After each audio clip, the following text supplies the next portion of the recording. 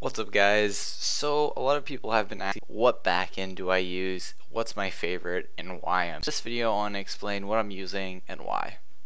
So currently the backend that I like to use is plain old Express and pair this with Express GraphQL with GraphQL and Node and Express together. This is my favorite pairing, and if I were to start production web app today, it'd be using this backend.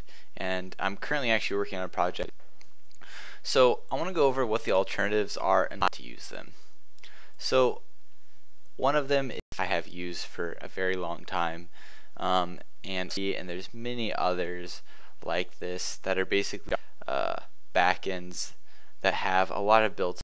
If we go to documentation, we can see, look up emails, users, admin, uploads, features that Strappy comes with, and same with Feathers.js stuff for you, and it's really nice, right?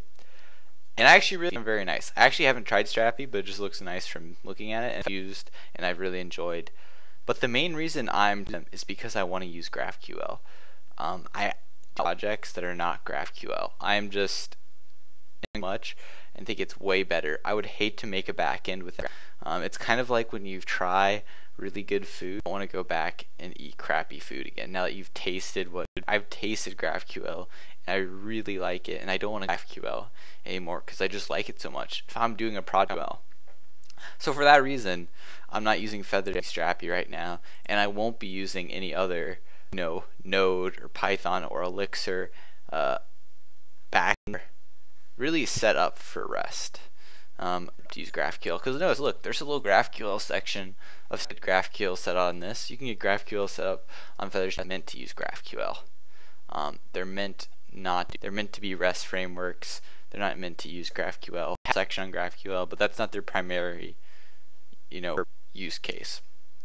So that's why I'm not using it. Now, an alternative though, so that's the main thing. I like GraphQL. Now that we've established, like, I want to use GraphQL, what are my options I can use, right? One of them is actually GraphQL, which is a serverless backend. And the reason for that is you just create the GraphQL on their website here, and bam, you have. And I think, I haven't tried this, but it looks super fast.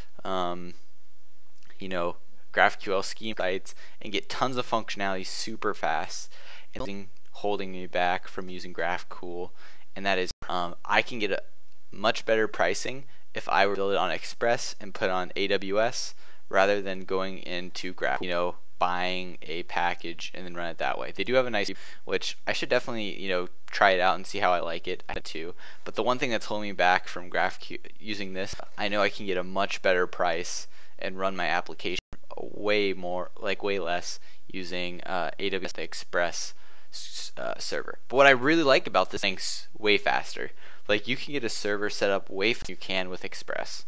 That's just a fact. Like, it's so you can hook up. I mean, you can see it here, OAuth, and then with Apollo. So this is a great option if price doesn't matter to you. But I want to build a very efficient, low cost backend, and for that, like these two. And on a minor note, you get more control, right? Because I get to control every aspect of it. That will you lose some of that because it's doing so much for you. And right now, this is what my current GraphQL. If I were to do GraphQL, this is what it would look like. My server.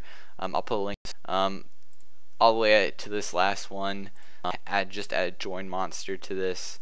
This is a very big file, and a lot of this, like, I have Facebook auth in here, and I'm not, but this just gives you an idea. This is what I like to use.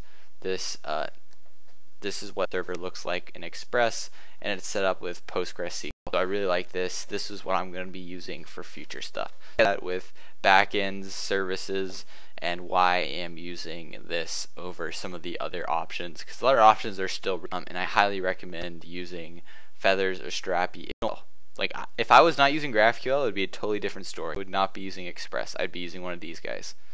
But GraphQL, that's right now, and I'm loving it. I love this setup right now, GraphQL, and it's working really well for me. So that's it for this video, guys. Thanks for watching. Let me know if you have any questions.